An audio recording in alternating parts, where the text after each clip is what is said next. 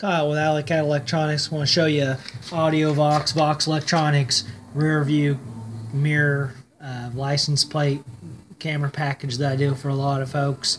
It uses the ACA800 license plate camera, which is a very simple little cube style camera.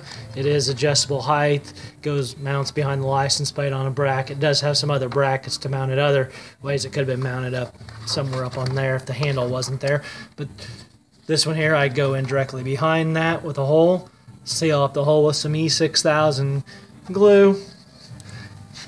I use that 4.3 monitor. I will show you what that looks like when this is done. This is a pretty clean install. All the wires run front to back along the headliner trim, all there. And you don't see any of that wiring. And then you get to the mirror, which it's kind of hard to get a picture of how clear the monitor is with the camera. A lot of times the brightness causes a blur, but it's a clean looking mirror. Wiring's all hidden underneath that nice plastic trim panel. When you're done, you don't see anything at all.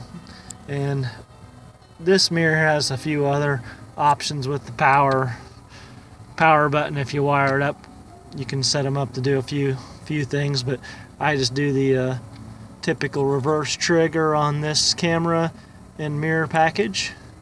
And on average, installed out of my shop, this is a $300 package.